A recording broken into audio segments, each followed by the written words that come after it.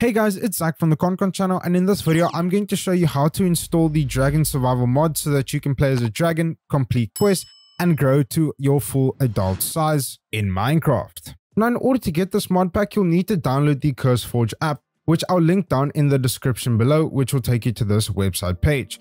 Once you're here, you're going to download the standalone version of CurseForge. Now, I've downloaded it to my desktop, so once you've downloaded it, you can then launch it. And then it's going to take you to this page where you'll just need to say next, choose your installation folder, and then you need to accept the terms, and then it will start downloading. Now, once you get to this page, you're going to see all the games available. Now, you're going to have to click on Minecraft, and it's going to be grayed out.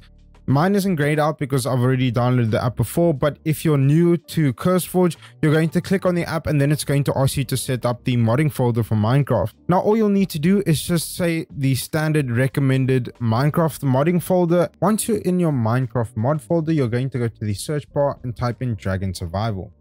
Once you're here, you're going to scroll all the way down until you find this Dragon Survival mod right over here by Black or his art. And as you can see, it has 1.4 million downloads. You're going to click install.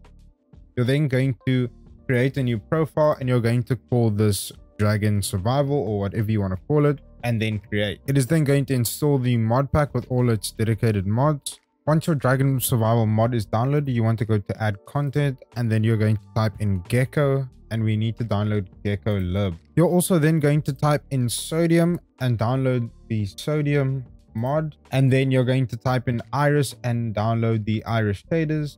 The reason for these other mods being downloaded is so that you can actually use shaders on this mod pack as well as other mods in this mod pack so that they can work and are stable. So now we can go ahead and install these shaders, the complementary shaders Reimagine and complementary shaders Unbound. Once that's done and all of it is installed, you can then say play on the Dragon Survival profile you created, and then it's going to launch your Minecraft launcher, and then you'll see that you'll have your Dragon Survival Neoforge version, and then you can click play. I understand the rest, and play again.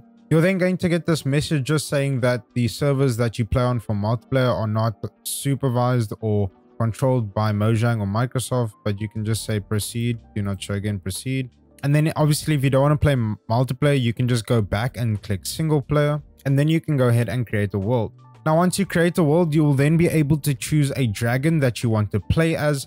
You get this fire looking dragon, then this green one, this lightning one, or you can just play as like a human. So we're going to go with this one, and then you can actually customize the dragon to exactly how you want it to look. So you can change the body type, the type of plating underneath its belly, and all sorts of things. It's pretty cool. You can even add extra horns if you wanted to make your dragon look unique. And then once you've decided on your dragon, you'll start off as a newborn. Now, once you've created and selected your dragon in game, the first thing that I recommend you do is go to your options, go to your controls, and go to keybinds, as a lot of these keys are going to be confusing to understand and some of them are not bound. So you might be clicking buttons and nothing's happening, and that could be because it's not bound. So you just want to go ahead and look at all your keybinds, as it may be different to mine.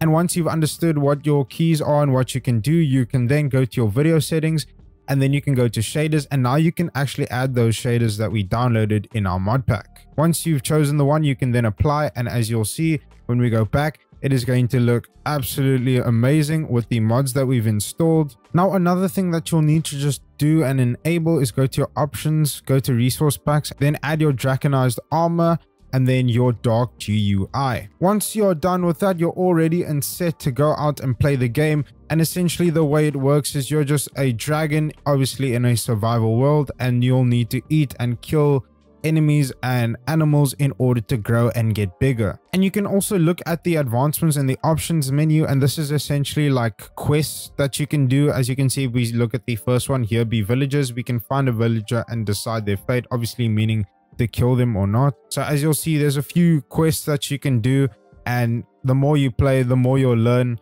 It's a pretty cool mod, I can't lie, and it does look quite amazing with all the mods installed. You also get an emote menu where you can actually like do different emotes. So you'll see I get this hug ult, I can bite. This is kind of like blending stuff. And then you can do hugs, holding items, magic. It's pretty cool, I can't lie. It's been Zach from the Concon channel. I hope you guys enjoyed the video, and thanks for watching.